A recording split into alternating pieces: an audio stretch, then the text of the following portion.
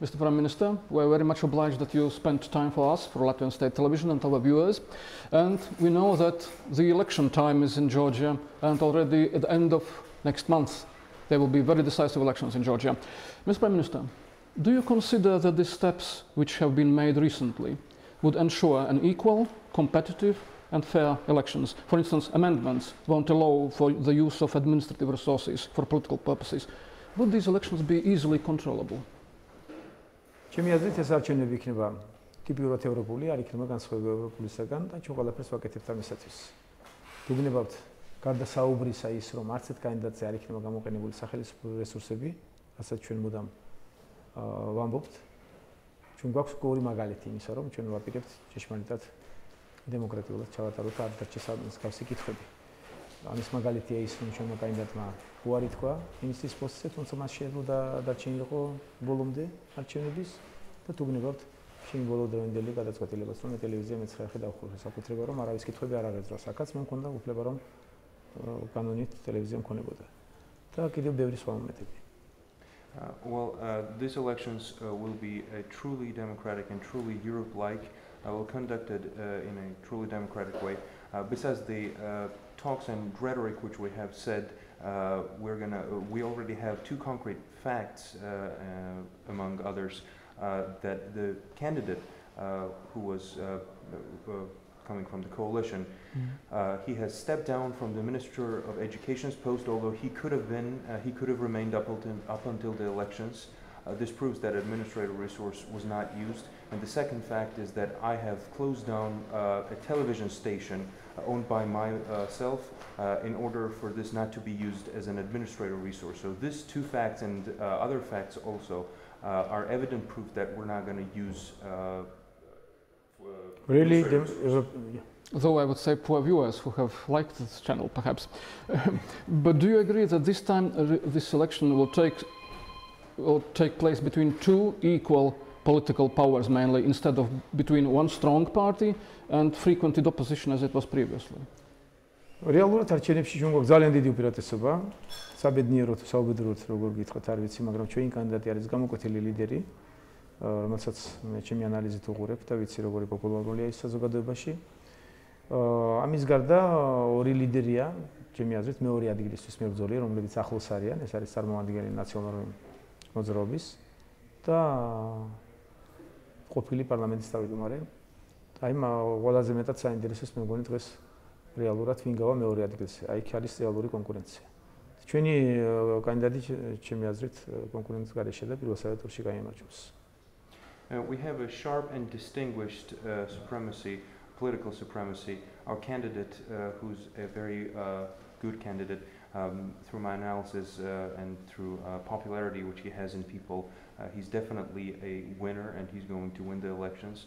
The second part is other two main candidates, number twos in the elections. Basically, it's going to be a competition between them.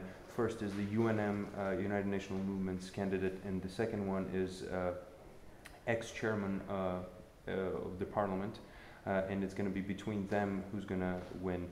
But for the victory in elections, definitely it's going to be our candidate. Prime Minister, is it true that after the amendments to Constitution, the powers of the President may even be perhaps smaller than the powers of Prime Minister?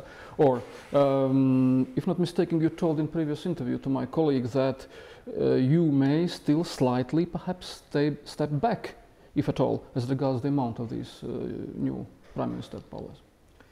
აი, სექტემბრიდან დაიწყება განხილვა და ჩემი დამატებითი უფლებები ვიჭარბი, ჩემი ჟივი ინიციატივით პარლამენტს დააბალანსებს და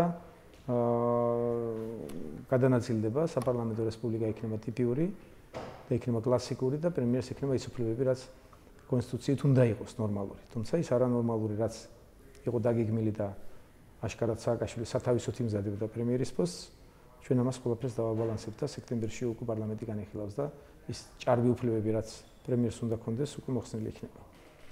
Starting this September, the Parliament will start reviewing the lowering of powers of the Prime Minister, which is in excess right now. It is my personal initiative to reduce powers of the Prime Minister because it was clearly designed by Saakashvili as a powerful position and is going to be redistributed, so we'll have a truly parliamentary country in order to have balance between the branches of the government and not have excessive power given to the executive branch and to the Prime Minister. Do you agree with those people who are writing that in this campaign more attention is focused on people behind the main candidates than on the candidates of the parties? Or do you disagree with that? Ano, ეს არჩევნები რეალურად არის იმ ხალხზე ორიენტირებული, ვინც დგას კანდიდატებს უკანო, მათ შორის არის ოტავზოლა. Let's say frankly, more people are concentrated on you than on the candidate of the Dream of Georgia, or and with the competitors as well. Is it true, or how to say about that? თვითონ კანდიდატი, რომელიც ჩვენი მხრიდან არის სამოხენებული კოალიციის, არის ძალიან საინტერესო, ჩემი აზრით. ყველა თვისება, რაც უნდა ქონდეს კარგ პრეზიდენტს, მას აქვს ჭარბად. მაგრამ თქვენ კითხვაში მე რაც შეგს გასაგებია, რომ რა თქმა უნდა ჩემი როლი დიდია და ის რომ მე მას ხარს უჭერ, შეიძლება გადამწყვეტი იყოს მისი ბრძოლისათვის. თუმცა კიდევ ვიმეორებ, ის არის ძალიან საინტერესო კანდიდატი. Well, first and foremost is the fact that our candidate has all of those necessary qualities in excessive amount, which is required for the president. He's a very good candidate, but of course you have the fact that yes, my persona is backing him up, but he himself is also a successful candidate, and yes, there is this factor also. Last elections, one of important topics was cohabitation with Russia. Good relations or the equality of relations. Now we have heard shortly before your arrival to Latvia about the thoughts that Georgia may think about the joining some organizations which is led by Russia, so to say. What role would play the Russian factor this time, if any? რუსეთი ჩვენი ყველაზე დიდი მეზობელია და ჩვენ ამ ფაქტს ვაღიარებთ, ეს რეალობა ესეთია და ანგარიშუცებთ და ვცდილობთ რომ აუცილებლად დავალაგოთ ჩვენს ყველაზე დიდ მეზობელთან. გარკვეულ წარმატებებსაც მივახციეთ, სავაჭრო ურთიერთობები აღვადგინეთ. ვცდილობთ მომავალში ვიყოთ ძალიან პრინციპულები და კონსტრუქციულები. თუმცა მე ვფიქრობ, რომ ძირითადი პრობლემები, რომელიც ჩვენ გვაქვს რუსეთთან, დროს მოითხოვს და დროში დაჭირდება დალაგება. და შეიძლება ჩემს განცხადებას მსგავს თითქოს რაღაც გაერთიანებაში ვაპირებ შესვლას, ეს ოპოზიციამ უბრალოდ დაამახინჯა, არაფერი მსგავსი არ ყოფილა ჩვენ სტრატეგიას კაცრად დავიჭერთ და ჩვენი სტრატეგია გახლავთ ევროპა-ევროატლანტიკური სივრცე. Well, Russia is our big neighbor and relations with Russia are challenging. We have already advanced in certain areas like trade and commerce, and we're going to be very constructive in our future steps, but it's going to take some time. Those things won't be resolved overnight. And when it comes to the statement which I made regarding the organization which is led by Russia, it was distorted by certain other political forces, and of course we're not going to deviate from our declared political agenda, which is Euro-Atlantic integration, and it's going to remain Georgia's main focus. Thank you for this open answer, Mr. Prime Minister. One but the last question. The last will be almost off the record, but this will be on the record. I'm looking in the paper because I don't want to disturb the name of Mr. Georgi Marghelashvili. Early May, Georgian Dream nominated him as the candidate. And you predicted 2 months ago that Mr. Marghelashvili would win in the first round. Yeah. It was written in media. The second round of the presidential elections was predicted by the former parliamentary speaker Nino Budženidze, who herself wants to become the president, as it is written. I don't know, of course. Has your focus changed between this time, in these months? Same thing, I can repeat now. მე ვფიქრობ, რომ მარგველაშვილი გაიმარჯვოს პირველსავე ტურში. თამაში მე ეჭვი არ მაქვს, ეს ძალიან დიდი ალბათობით აუცილებლად გაიმარჯვებს. მეორე ადგილისთვის იბრძოლებენ ორი კანდიდატი, ეს არის ნაციონალური მოძრაობის კანდიდატი და ნინო ბურჯანაძე, რომელიც თქვენ დაასახელეთ თქვენ შეკითხვაში. Just like I have stated, Georgi Marghelashvili, the candidate of our coalition, with a very high probability will win in the very first round, and he's going to be victorious in these elections, in these presidential elections.